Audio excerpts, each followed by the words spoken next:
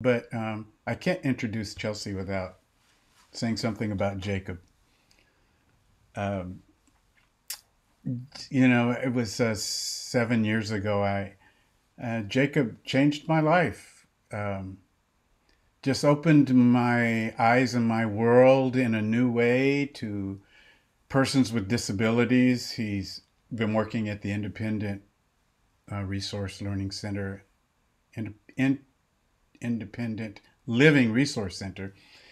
Um, and he came to a book signing that I had, and um, then he just started coming on Sundays, and we started, having conversations, and it's just been a beautiful thing. And he's connected me not only with, some people locally, but people in different places.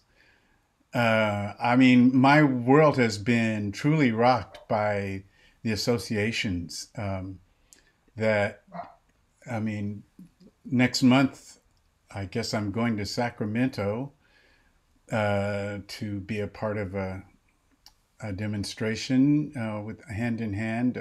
Won't get into that right now, but all of this is, Jacob triggering all of this, and it's just been great.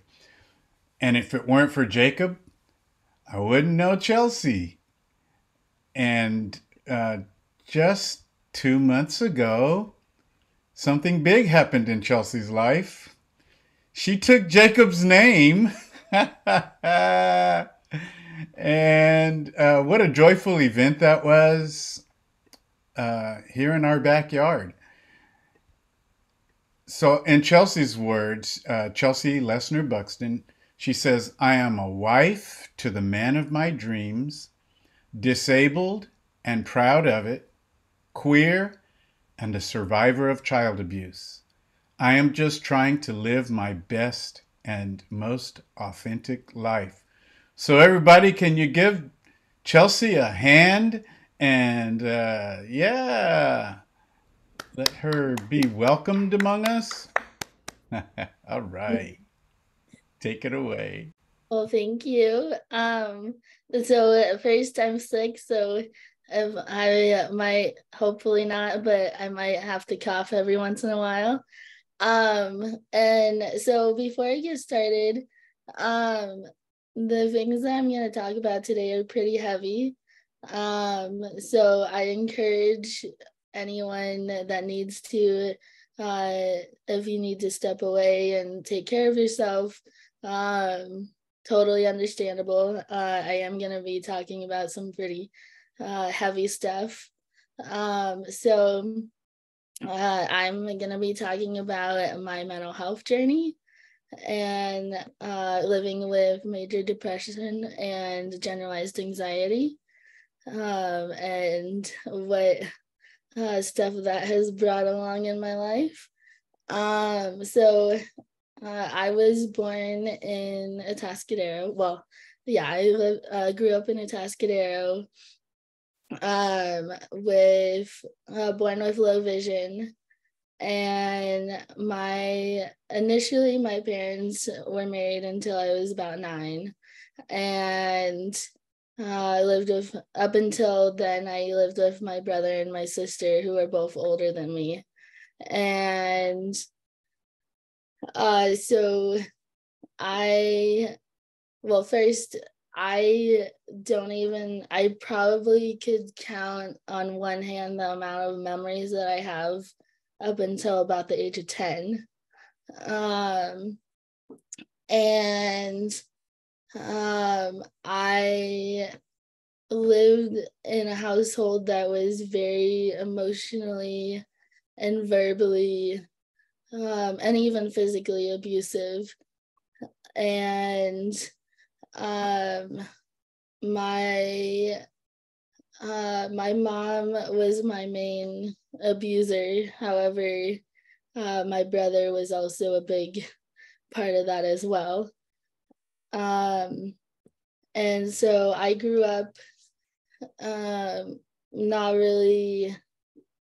I mean, I don't really even remember most of my childhood.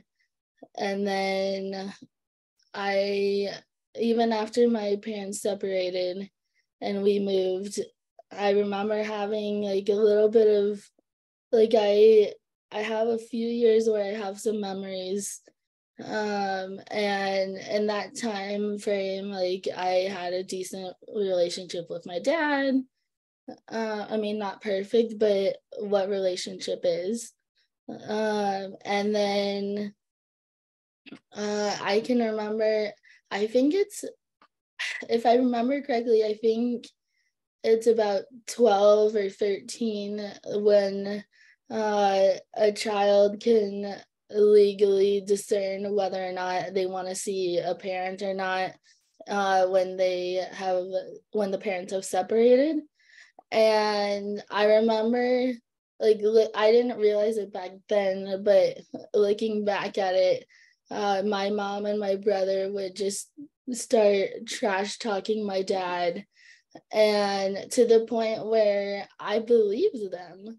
And I remember, um, yeah, I mean, we had our issues, but I don't think, had they not trash talked him, I don't think things would have been nearly as bad.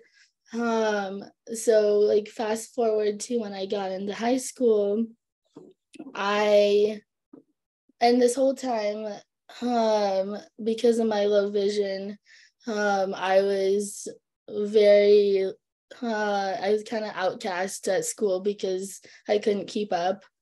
Um, and then I had some friends, but then when I got to high school, they all decided that they didn't want to be my friend anymore. So naturally, I also, I started getting really depressed, and excuse me. And so then when I also was going through all this stuff with my dad, not, I mean, now I know it was a lot of my mom's manipulation, but I thought there was so many things wrong with uh things, and she was like manipulating me to think that things were way worse than they were. And so needless to say, I got very like suicidal in high school, to the point where I didn't want to, like, I didn't want to die, but yet I wanted things to end.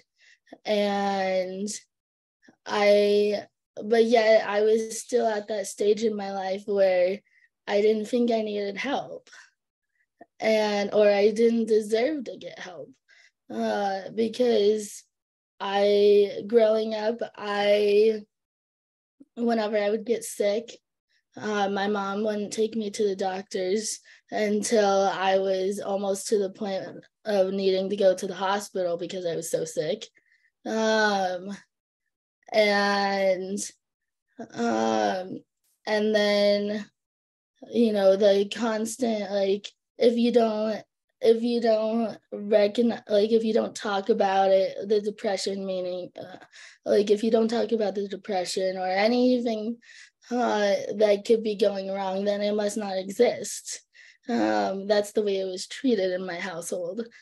And I can remember, not being able to get out of bed sometimes, and in high school, not being able to get out of bed, not, like, my grades were slipping because I was too depressed to do any of my homework. And the constant, like, shaming from my mom of, well, you still have responsibilities, you just need to suck it up. And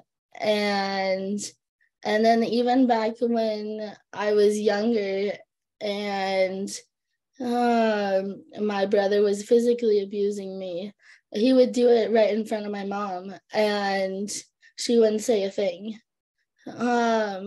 And my brother thought it was funny. Um, and so, and then, so when I was in high school, um, sorry, I'm kind of going back and forth a little bit. But when I was in high school, I remember my mom, like, I would be in bed and my mom would just like rip the covers off of me and be like, get up, like, and like shoving me, like, you need to get up. Um, and oops, sorry. Um, and so I remember like feeling like there's no safe space to be feel what I'm feeling. And so I learned that just like not saying anything um was the best like survival uh coping skill. And I remember I would um I would like not be allowed to have an opinion. And I can remember like kids at school being like, asking me like, why don't you ever have an opinion? And at the time I didn't know how to answer that, but now I know that it was because I was never allowed to have an opinion at home. And if I did, then there was a whole lot of excuse my language, but there was a whole lot of shit for it. Um and so so basically fast forward high school, super suicidal. um I ended up going to a therapist, but it didn't help. And I was still in that stage of like, I don't need help. I'm fine. I can fix it myself. And then I went to community college.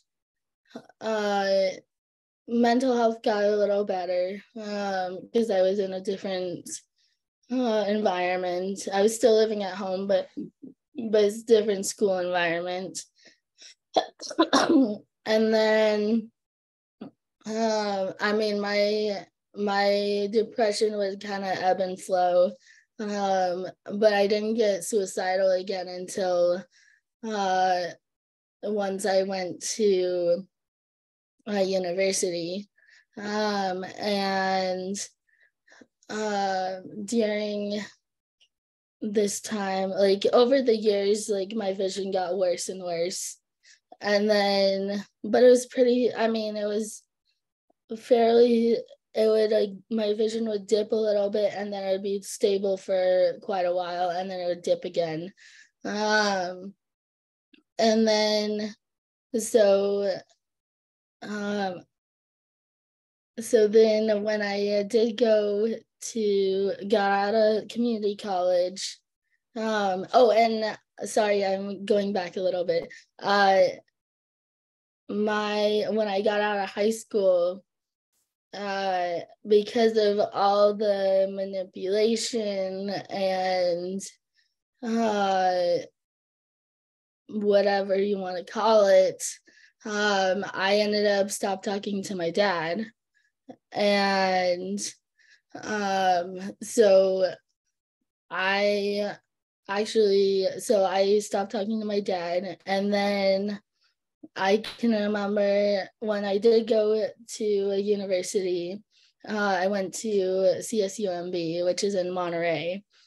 And um, I was already pretty depressed as it was when I got there. And then my grandpa, who was more like a father figure to me than a grandpa, suddenly passed away. And I remember my mom only letting me come home for a few days, and then she made me go back to school. and and then 3 weeks later on my spring break, my grandma passed away. Um, and her death wasn't as hard, only because she had Alzheimer's, and I had already grieved for her a long time ago. And so but I remember like telling my mom, because they were both being cremated, that I wanted to be there when they got put in the crypt. And um and I remember my mom making me go back to school before like right after spring break, which would have only been a few days after my grandma passed away. And then when she told me when they were going to be put in the crypt, I again asked to be there. Nope, wouldn't come get me. And so needless to say, and then I also had because earlier that year I had come out as a lesbian, and I had right before my grandma passed away. No, it was right before my grandpa passed away. I had broken up with my first girlfriend, and so all of those three things combined, I was super, super depressed. And then my mom, on top of it, because my grades were slipping, told me that okay. Sorry, trying to keep an eye on the time. My mom told me how disappointed in me she was. And so needless to say, later that year, and my one of my uncles also passed away. And so needless to say, I was suicidal again, attempted suicide, and didn't tell anybody for like a week. Ended up in the hospital for 6 days, and the only reason they would release me was if I went into an outpatient program. And I remember the psychiatrist in the hospital, like, I remember telling her, like, I don't want to go back to school. And I kept telling my mom this, like, and she was gonna make me go back. And finally, the psychiatrist was able to convince her to let me come home. But and then I remember, I think it was about 6 months later, I attempted again. And for whatever reason, I mean, obviously, I feel like something tried to intervene, because in the middle of like my attempt, I called my mom, and who took me to the hospital again. Ended up in I was in the hospital for a few days, and then ended up in a residential care facility for I think it was 2 weeks. And and this whole time my mom is shaming me for the and then I mean, there's so much more. I do have a few moments. Okay. And so then I got a lot better, especially with the outpatient program. Took me, a long time, but and then about 2 years ago, I had to call CPS on my brother, because he was abusing his son, who was 3 at the time, and so was his mom. And so uh, my brother has violent tendencies, and he was still living at home with my mom and I.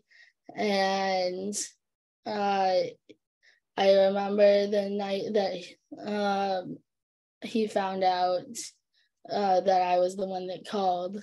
And I remember him like pounding on my door, like telling me to come open the door, he's gonna kick it in. And so I I left for my own safety. And needless to say, my mom and pretty much everyone on my mom's side of the family all take my brother's side. So I've been the outcast of that side of the family for the last 2 years. And uh, moved around, I think 4 times in a year and a half. And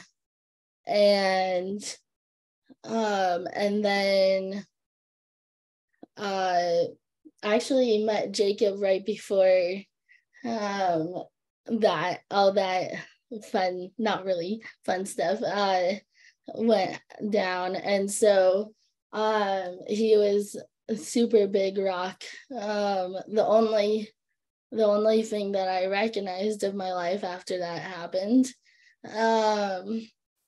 And I can definitely thank him for helping me through a lot of the emotional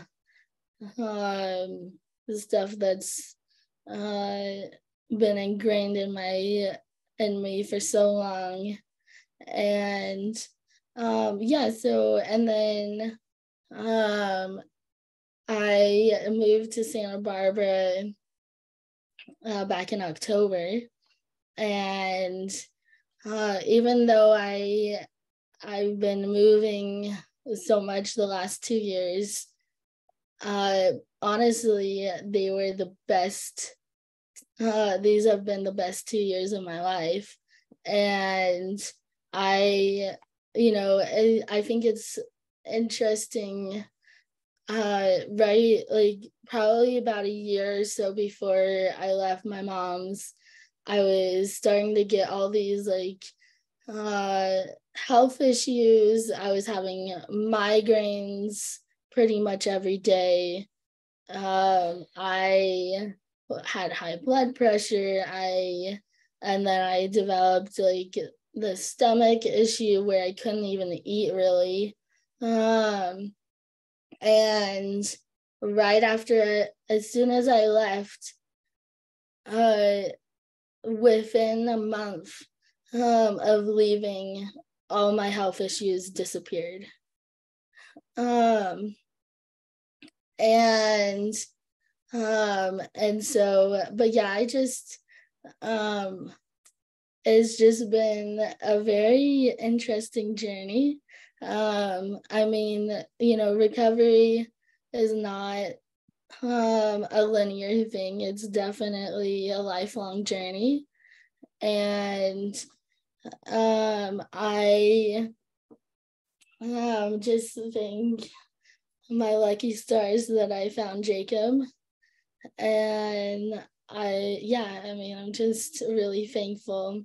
And then, I thank you so much for letting me share.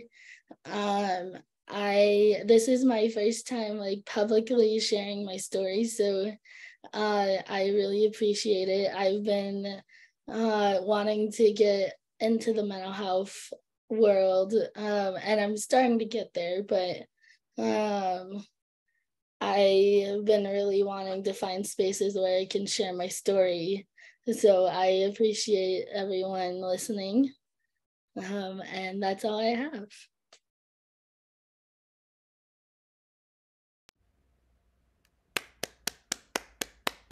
Yes, let's all give Chelsea a hand. Thank you, Chelsea. You are beautiful. Chelsea, David asked me if I would lead our discussion. Okay. Two things I want to say to start. The first is that it has been really wonderful to get to know you a little better in this time. Just because of the nature of everything, we pass each other and we see these little pictures on the screen, but it's really wonderful to get to know you a bit.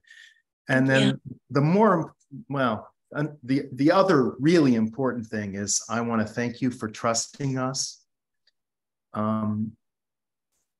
I can't imagine how scary it was to share your story for the first time with a bunch of folks, some of whom are really strangers. but to open your heart and your life like that, thank you. Thank you for trusting us.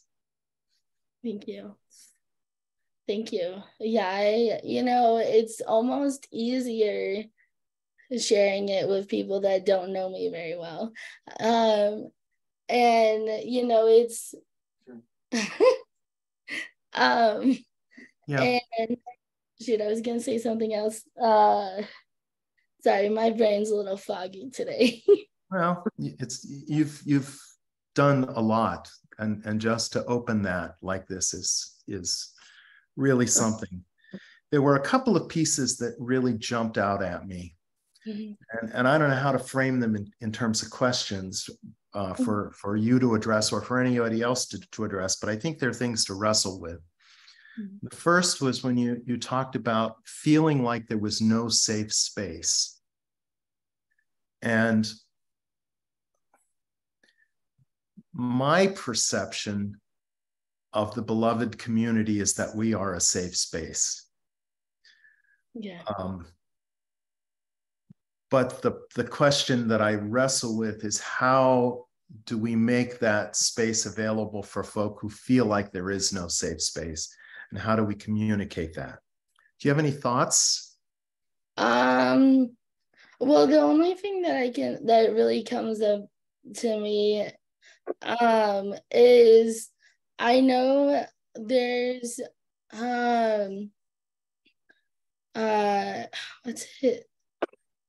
I know, like, now this would be better if we had an actual physical space, but I know there's like stickers that you can put in your windows that I forget, I'd have to look it up. I forget exactly what it says, but it's basically like a like, this is a safe space. And then also, like, being, for me at least, being a part of the LGBTQ community, which I also forgot to mention, is that once I met Jacob, I realized I was actually bisexual. And but I know, like, for me, seeing like any rainbow stuff, like, that's like just seeing that is like, okay, this is maybe a safe space. Okay. My story, when I was a 13-year-old, there was an adult man who kind of took me under his wing. And looking back, I realized how formative that was for me to have someone who wasn't part of my family, who accepted me exactly as I was and didn't have to do that. Now I'm older, I realize lots of families don't do it either, but especially that here was a person who didn't have to, and how we can live that out is something I wrestle with.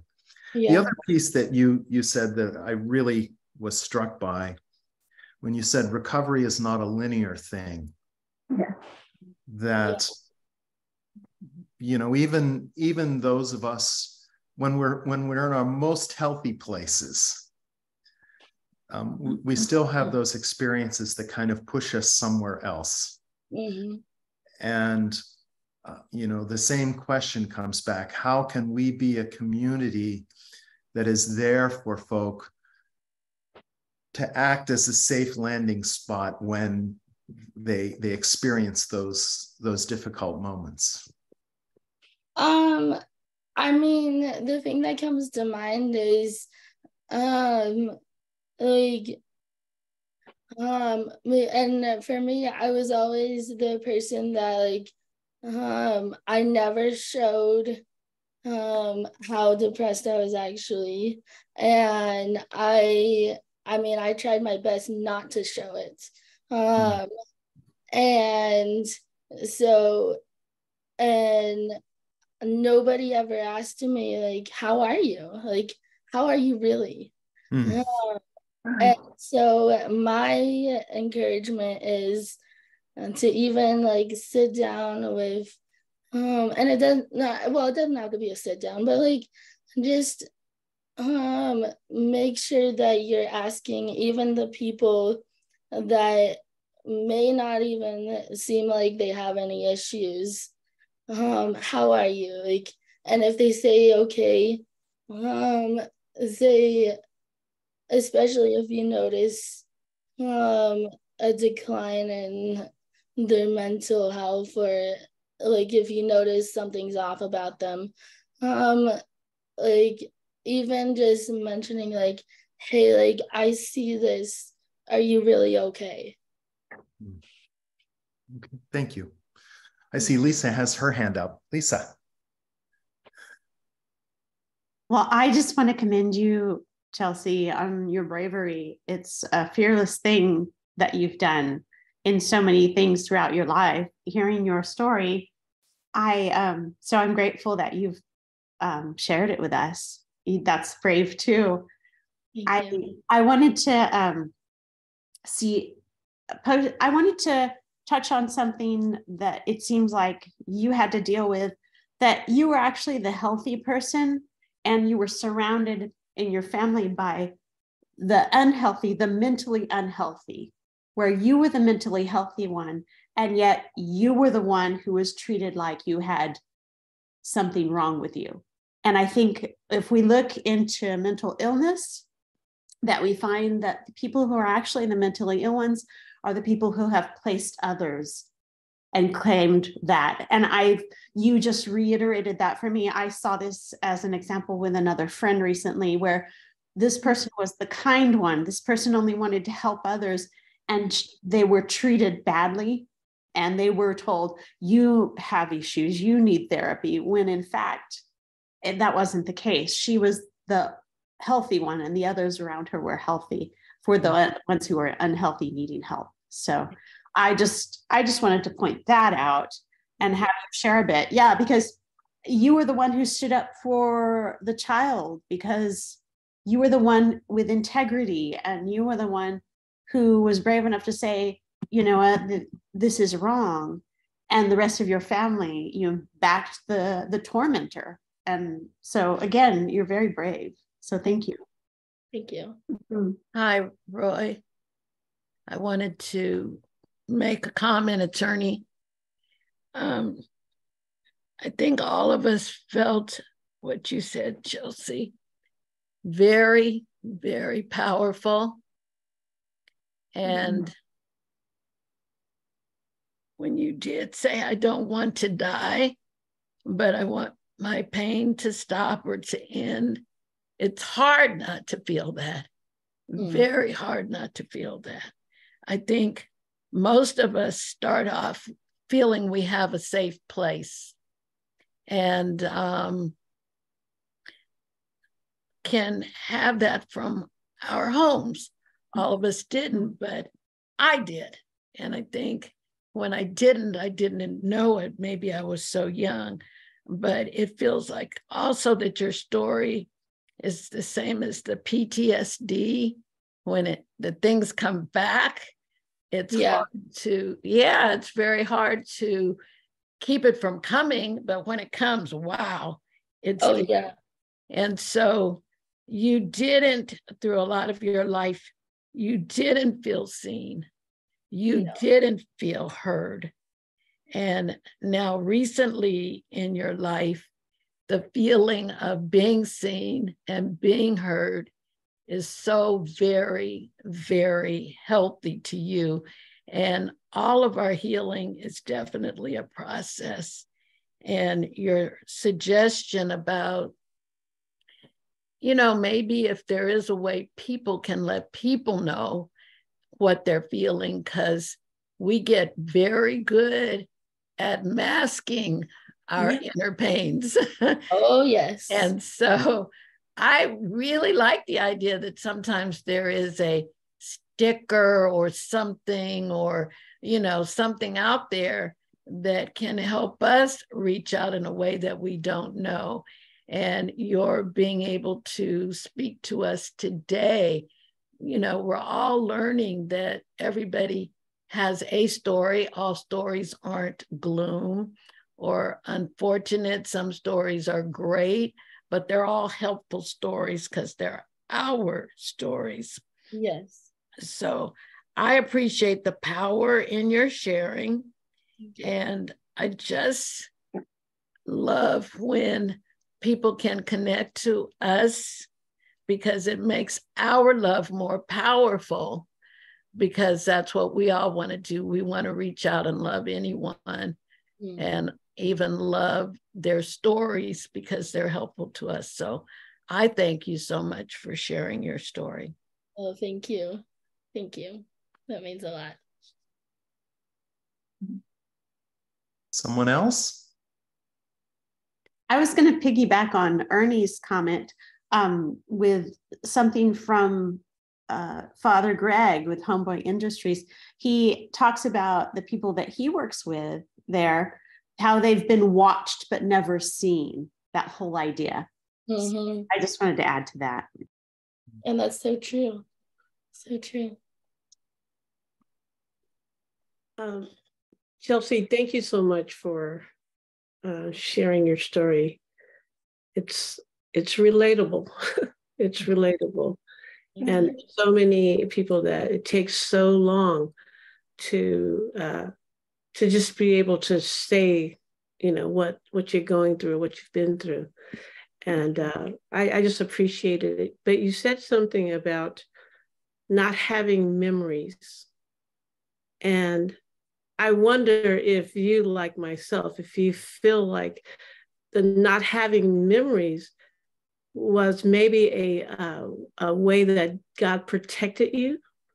Oh, absolutely. Mm-hmm. And because I honestly have to look back and see that probably was protection. And the other thing you said was there are ebbs and flows in your depression, and that you were also in a crisis residential, a residential facility. Yes. I work in a crisis residential facility. And, okay. And I was wondering, Chelsea, when you're in your your depression, and it's tough. So I'm wondering the words that are said to you or that you hear, or maybe what works best for you, or that you would say work best.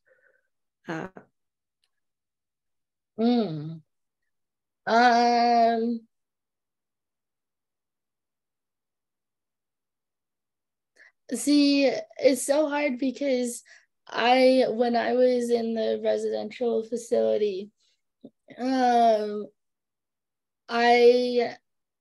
even though I know, looking back, I obviously know that they were trying to help. I recognized that I was projecting my what I was used to, which was nobody's listening to me, nobody hears me.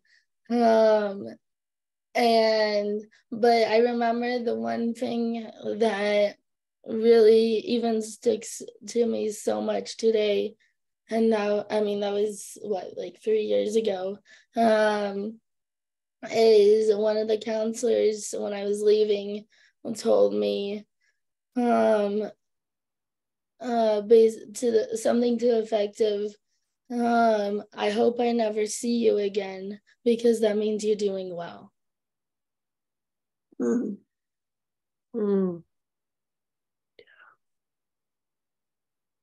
And it's so important to listen to stories. I know just walking up and like you said, when they say, I'm okay, I'm fine, it's usually not the case. Thank you so much, Chelsea. You're welcome. Thank you. I too want to thank you profusely, Chelsea. I think you're a beautiful, beautiful person, and your heart is completely, you know, in the right place. And it was very brave of you to share. But I'm so happy in my heart for you that you feel safe, enough to share with us. Um, I want to say that you are strong, and so blessed, and all of your beauty just is just like it's just radiating out, and it's your relationship with the Holy Spirit in you, hun, that I'm feeling, you know, um, coming through, even as we're in the little squares, like somebody else had said, Mm-hmm. That's what's coming through, and I want to thank you for that. I want to thank you for your sincerity, for all the work that you have done. I recently told my oldest son, son, you really should get into therapy.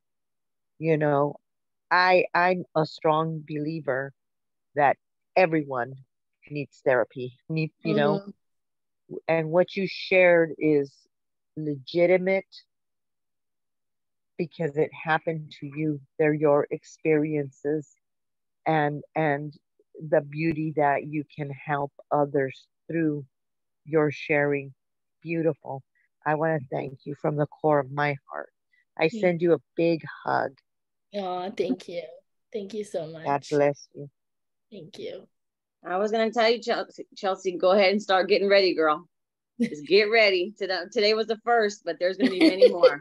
Get ready, girl. I hope so. There's going to be many more shares and many more, Yeah. people that you're going to be speaking to about your experience and your story. So go, girl. You get ready for it. This was all in preparation for it, but yeah. Just know that. Thank you. I'm glad to see that. I'm glad to see you're here. Well, thank you. Yes, me too. Yes. God bless you. Thank you.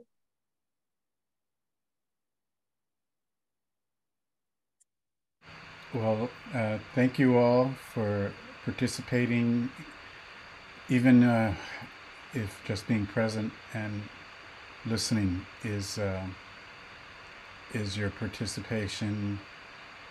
And as Roy mentioned,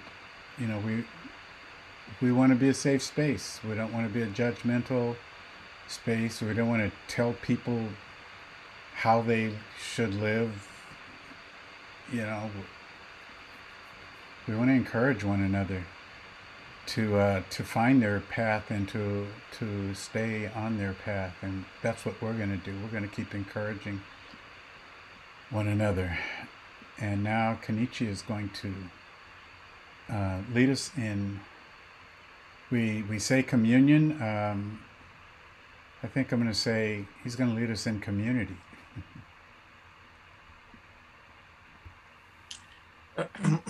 Well, Chelsea, just with everyone, I just want to say thank you so much. My wife and I say thank you for sharing your story, for allowing us to hear.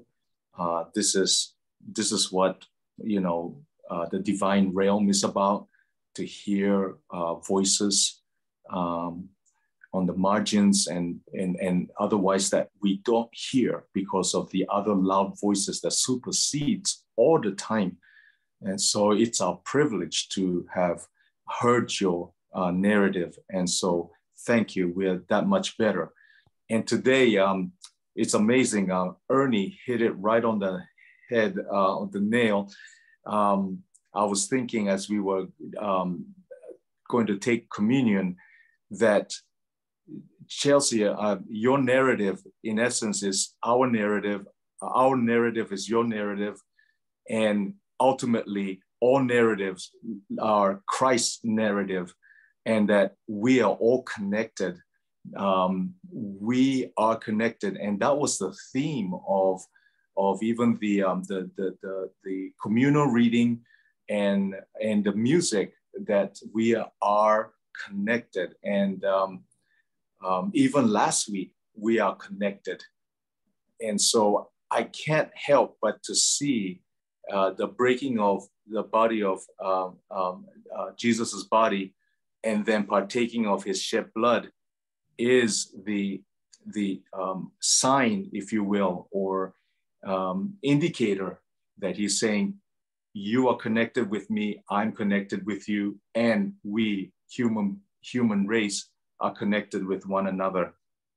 So in that spirit, let's take the broken body of Christ, and let's partake of it together.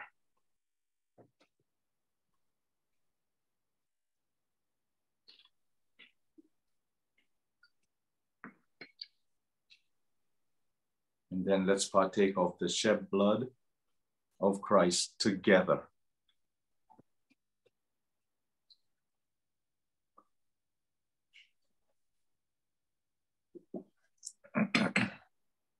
Amen.